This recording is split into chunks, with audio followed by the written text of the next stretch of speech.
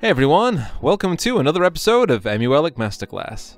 Today we're going to look at fixing the issues of the Super Console X series, and we'll focus on the 4-player aspect. As these systems are running EmuELEC, it'll work on a vast range of systems, including those that run Batocera, and even RetroPie. If you want to know the basics of setting up your controller, we've made a video for that. Go check it out before you watch this. Bet. I'm a turtle. We're going to start off with Battletoads. This is running on MAME. And it sounds like bum. Hotkey start to back out.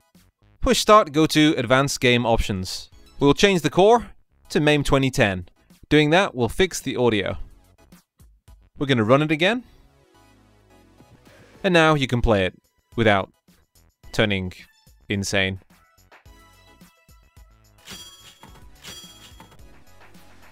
As it's an arcade game, pressing select will add credits. We should be able to press start for each controller and have 3 players play this. We can only choose 2. So push R3 and we'll see the menu for MAME. Go down to dip switches. The main thing we need to switch is 3 players. Hit return to prior, return to game, then restart. Press hotkey and X. Now we can play as all 3 Toads.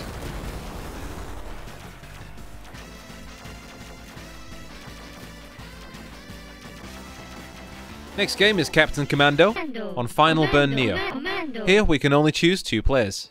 Hotkey, triangle to get to quick menu. Move down to options. In this menu we have the dip switches. It's one for 2 player. Then switch it to either 3 or 4 player. Press back a few times. Resume game. Then restart, hotkey and X. This should also work for many other games on the FBNeo core. Commando, Commando.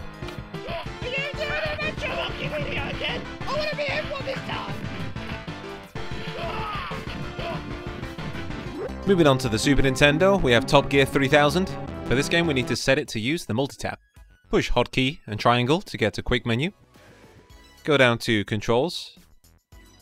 Then for port 2 controls, you need to switch device type to multitap. Then check ports 3, 4 and 5 that they're set for joypad.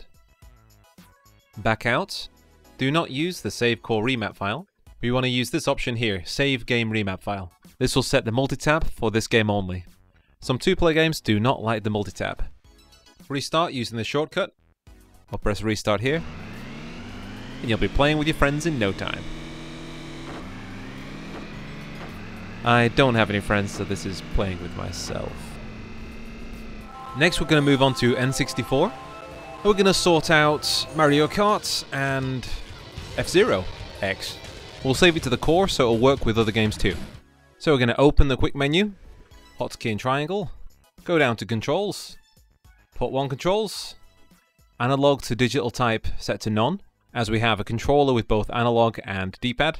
And for the following 4 options we need to set these for up, down, left and right digital. We're just setting the D-pad to how they should be.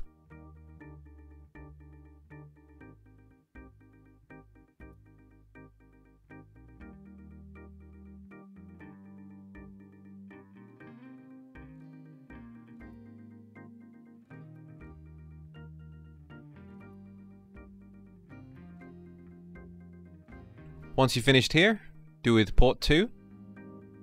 This is for player 2.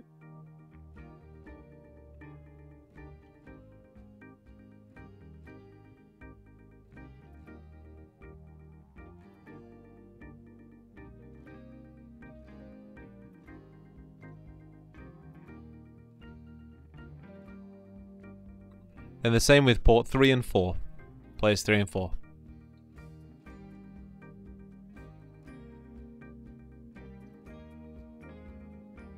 Now back out. We want to use these controller settings for this emulator, so we'll use save core remap file. For any N64 game, use save content directory. Now we should be set for all N64 games. Now on to Sega Megadrive. When you try and play these games out the box, nothing's configured. So I'll go into the quick menu, go down to controls, port 2 controls, then change device type to 4-way play. There are actually a few different types of multitap. For EA games and others, you may need to use Team Player. For this title, we use 4-way play. Now save game remap file. You want to exit the game and restart it, and then you're set.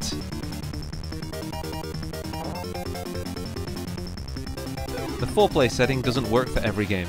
This is one of them, Micro Machines 96. Classic game. If you try to use Player 2, the controls are unresponsive. We need to go back into the quick menu, controls, port 2 controls, then change it to Team Player.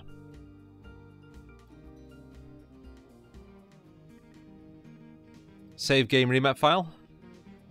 After restarting the game, we're good to play. This 8-player game. What? Yep, you heard right. 8-player Micro Machines.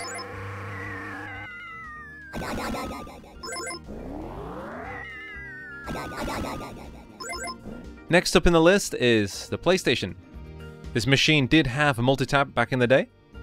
And to get this set up, we need to go to the quick menu, hotkey and triangle. Go to port 1 controls. This should say RetroPad with analog, because we've got the PlayStation controllers with the analog sticks. Analog to digital type to none. Check the D-pads there.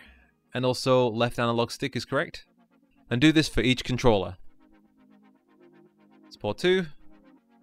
None. Port 3. None. And then for port 4. Now we can save core remap. And then navigate to options. When you first see the screen, you can't see the input options, so we need to check Show Other Input Settings to on. Go to the top of the options, and then create Game Options file. Now exit, and restart the game. Now quick menu, go to Options. Now we can select each controller that's connected to the multitap, either analog or dual shock for each one. Set multitap 1 to on. Save game options file again. Exit out to the games list. Then reload. 4-player super duper fun time. This has been Emu Chicken of Team Pandori. If you like the colour green, please hit the thumbs up and subscribe. Catch you on the next video. See you around.